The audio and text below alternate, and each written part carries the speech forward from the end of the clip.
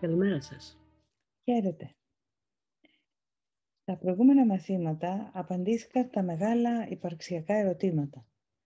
Ποιος είμαι, από πού έρχομαι, πού πηγαίνω, είμαι πνεύμα, από το πνεύμα έρχομαι και δεν πάω πουθενά αλλού, γιατί στο πνεύμα παραμένω. Και ποιος είναι ο σκοπός της ζωής μου. Αυτό θα απαντηθεί σταδιακά στο σημερινό, στο προηγούμενο και στα επόμενα μαθήματα. Στο ακριβώς χθεσινό μάθημα μας έλεγε: θα αποδεχθείς το ρόλο σου στο σχέδιο του Θεού για τη σωτηρία. Μας καλούσε να κάνουμε αυτό.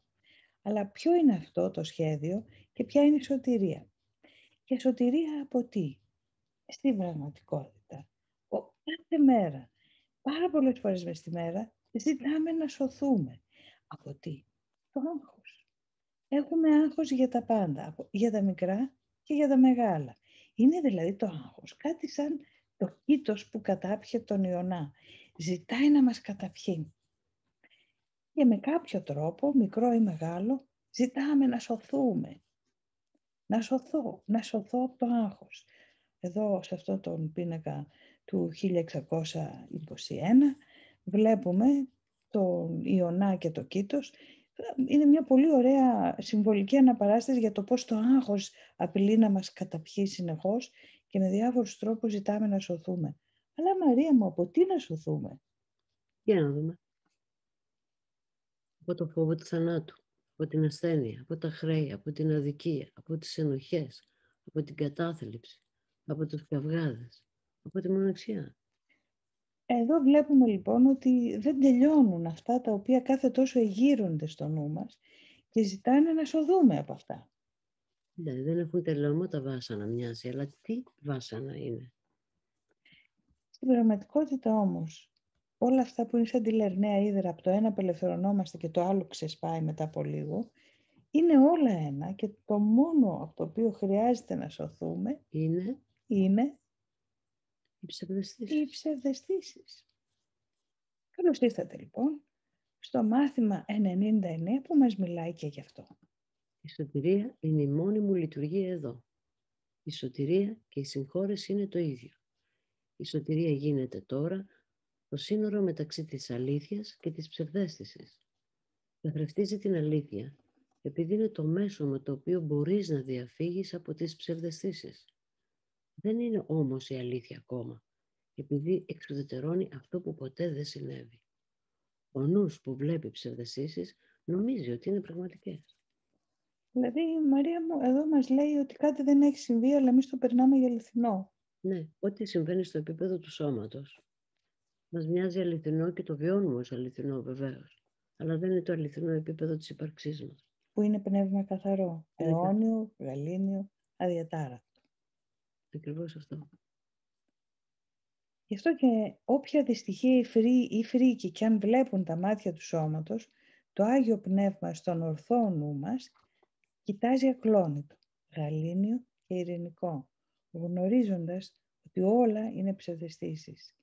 Ερώτηση: θα ήθελες να έχεις τη δική του ακλόνητη γαλήνη? Και ειδού λοιπόν ότι η γαλήνη του πνεύματος είναι ακλόνητη γιατί κοιτάζει την αλήθεια. Πώς? Πάλι ο πρόγονος το έχει δει, το έχει κατανοήσει και μας λέει μέσα από το στόμα του Παρμενίδη: αληθείς ευκυκλαίος ατρεμές ήτορ. Άτρεμη η καρδιά της αλήθειας. Η αλήθεια κοιτάζει τον εαυτό της, δεν μεταβάλλεται, δεν τρέμει, δεν αλλάζει, κοιτάζει γαλήνια. Έτσι ακριβώς κοιτάζει το Άγιο Πνεύμα μέσα μας, επειδή γνωρίζει την αλήθεια, ενώ εμείς την έχουμε ξεχάσει. Έτσι βρισκόμαστε σε έναν κόσμο που αντί να βλέπουμε την αλήθεια, την έχουμε αντικαταστήσει με την αντίληψη και ερμηνεύουμε τα πράγματα. Και οι ερμηνείες μας, η αντίληψη, δεν μιλάει βεβαίως για την αλήθεια. Το λέει και η λέξη, αντίληψη. Λαμβάνουμε κάτι άλλο αντί της αλήθειας. Ναι. Σχέδιο θα μπορούσε να διατηρήσει απαραβίαστη την αλήθεια, προσφέροντας τα μέσα με τα οποία εξουδετερώνονται οι ψευδαισθήσεις, χωρίς όμως επίθεση και χωρίς το άγγιγμα του πόνου. Ακλόνητο το Άγιο Πνεύμα κοιτάζει αυτά που βλέπεις, την αμαρτία και τον πόνο και το θάνατο, τις θλίψεις και τους αποχωρισμούς και τις απώλειες. Γνωρίζει όμως ότι ένα πράγμα πρέπει να παραμένει αληθινό. Ο Θεός εξακολουθεί να είναι αγάπη και αυτά που βλέπεις δεν είναι το θέλημά Του. Αυτή είναι η σκέψη που παίρνει τις ψευδαισθήσεις στην αλήθεια και τις βλέπει σαν φαινόμενα πίσω από τα οποία υπάρχει το αμετάβλητο και το σίγουρο. Αυτή είναι η σκέψη που σώζει και που συγχωρεί επειδή δεν πιστεύει σε ό,τι δεν δημιουργήθηκε από τη μόνη πηγή που γνωρίζει.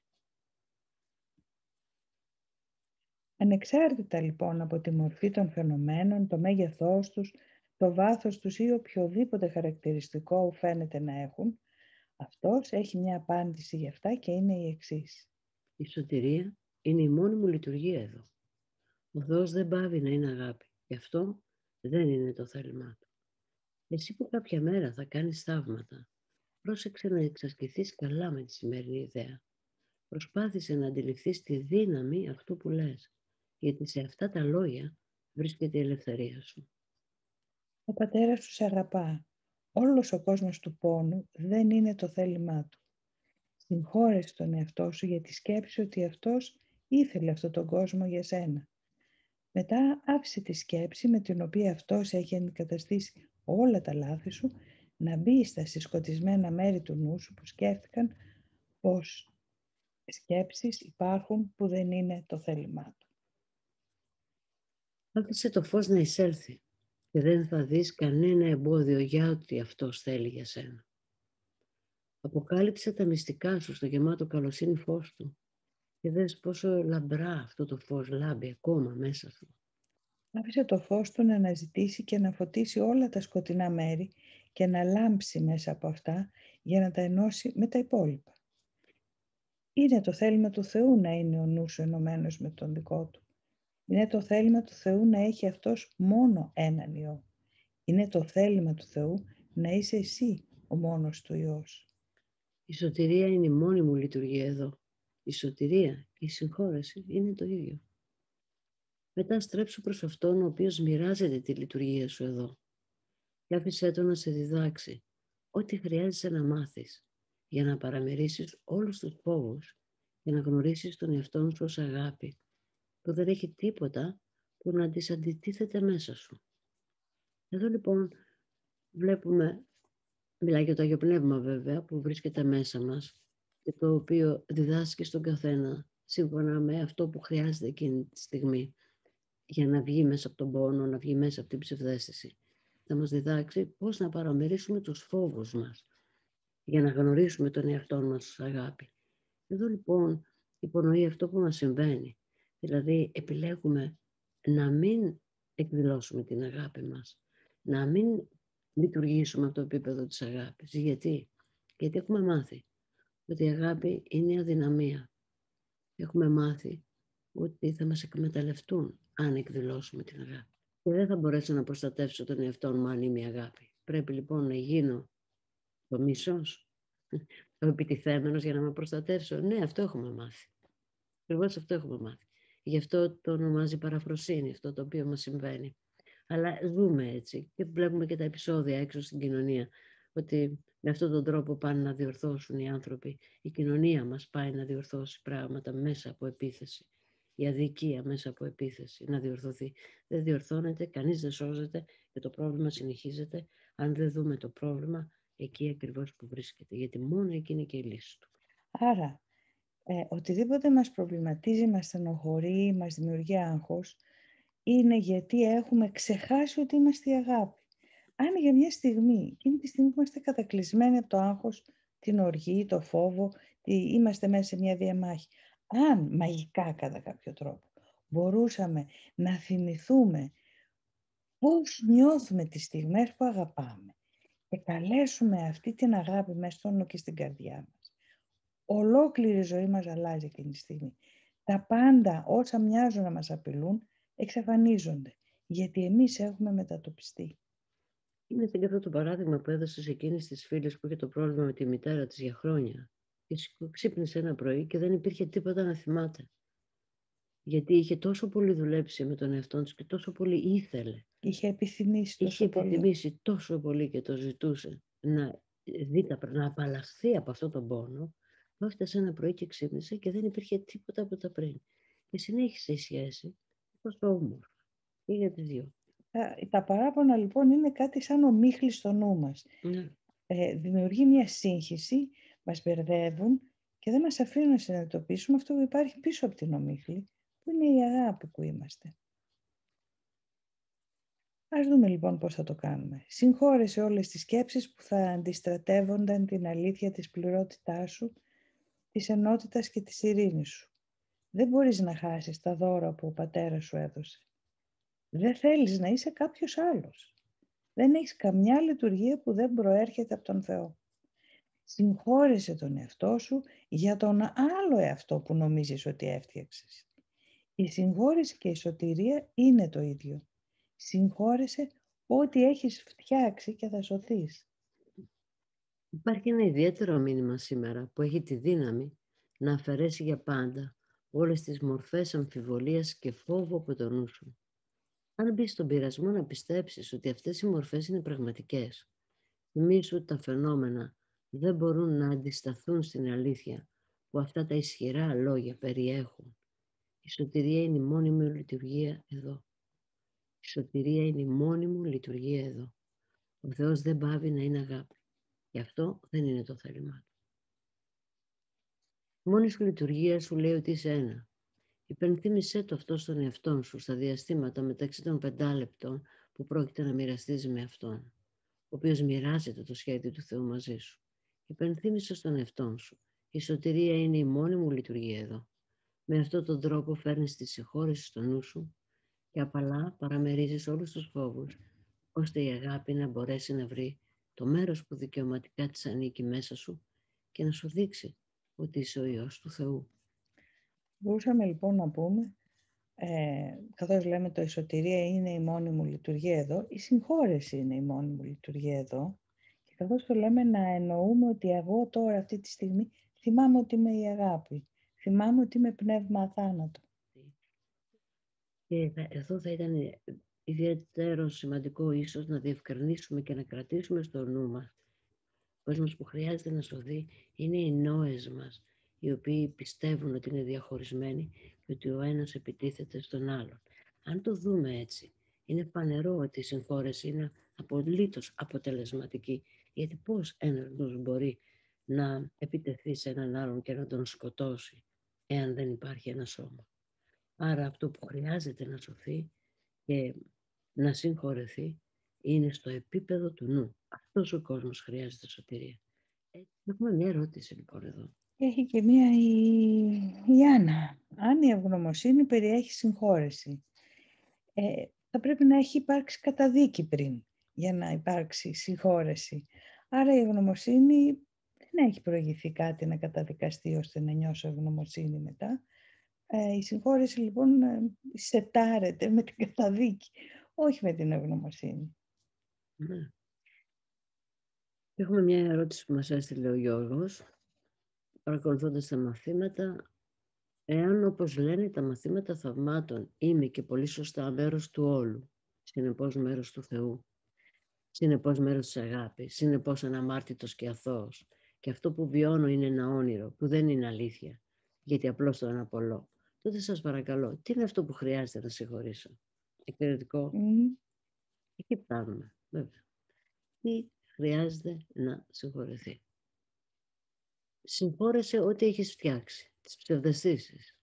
Για όσα δηλαδή πιστεύουμε ότι αυτά που αντιλαμβανόμαστε είναι αληθινά, χρειαζόμαστε τη συγχώρεση. Η συγχώρεση δεν χρειάζεται από αυτό το σημείο και έπειτα.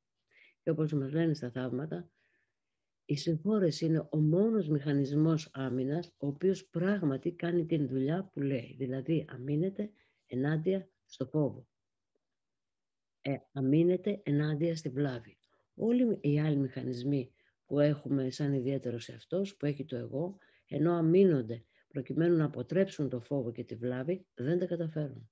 Η συγχώρεση είναι ο τελευταίος μηχανισμός άμυνας που κάνει ακριβώς αυτό που λέει. Γι' αυτό και δεν χρειάζεται να τον πάρουμε μαζί μας, να τον πάμε σε άλλο κόσμο. Είναι μόνο για εδώ, όσο πιστεύουμε στις ψευδαισθήσεις που βλέπουμε. Δηλαδή, Γιώργο, είναι σαν να συγχωρώ τον εαυτό μου που κλέβω τον εαυτό μου, ενώ δεν τον έχω κλέψει, δεν μπορώ να κλέψω τον εαυτό μου στην πραγματικότητα. Άρα, συγχωρώ τις ψευδαισθήσεις, όχι κάτι που είναι αληθινό. Γι' αυτό και η συγχώρεση τελικά, όταν την επιλέξουμε, την ίδια στιγμή που κάνουμε τη συγχώρεση, την ίδια στιγμή λύνονται τα μάγια του φόβου. Δεν είναι κάτι που γίνεται μετά, δεν είναι κάτι που παίρνει χρόνο. Γίνεται στιγμία. Την ίδια στιγμή. Γιατί αλλάζει ο χρόνος. Από οριζόντιος γίνεται κάθετος, όπως έχουμε δείξει. Και όπως θα δούμε εδώ στην ανακοίνωση που έχουμε κάνει για το σεμινάριο της συγχώρεσης, η συγχώρεση είναι μια πράξη βούλησης και εμπιστοσύνης που υπερβαίνει το εγώ. Μια διαδικασία αντιμετώπισης του πόνου και υπέρβασής του. Και όπως έγραψε ο πατέρας που έχασε την κόρη του στους δίδυμους πύργους, συνειδητοποίησα ότι πρέπει να μάθω να συγχωρώ, αλλιώς ο θυμός θα με καταβροχθήσει σαν καρκίνος. Ωστόσο, ακόμα και στις βαθύτερες στιγμές απελπισίας μου, ένιωθα την παρουσία της καλοσύνης και της αλήθειας. Μπορούσα να αισθανθώ την αγάπη που μας έστελναν τόσοι πολλοί άνθρωποι. Μπορούσα να αισθανθώ τη δύναμη του Θεού. Δεν ήμουν μόνος. Η συγχώρεση είναι πράγματι μια ευλογία που έχει πολύ μεγαλύτερη δύναμη από τη βία που ασκήθηκε πάνω μας. Εργαζόμενος για την ειρήνη και τη δικαιοσύνη σε έναν κόσμο που φαίνεται τόσο ανίκανος και για τα δύο, έχω δώσει νέο νόημα στη ζωή μου. Αυτή είναι η συγχώρεση και σε αυτό είναι αφιερωμένο το Σαββατοκύριακο 27 και 28 Μαρτίου, στη συγχώρεση αθώωση με τα μαθήματα θαυμάτων. Περισσότερες πληροφορίες γι' αυτό Στην ιστοσελίδα μας noosfera.gr ή στέλνουν και ένα email. Η συγχώρεση λοιπόν είναι η λύση και η σωτηρία μας.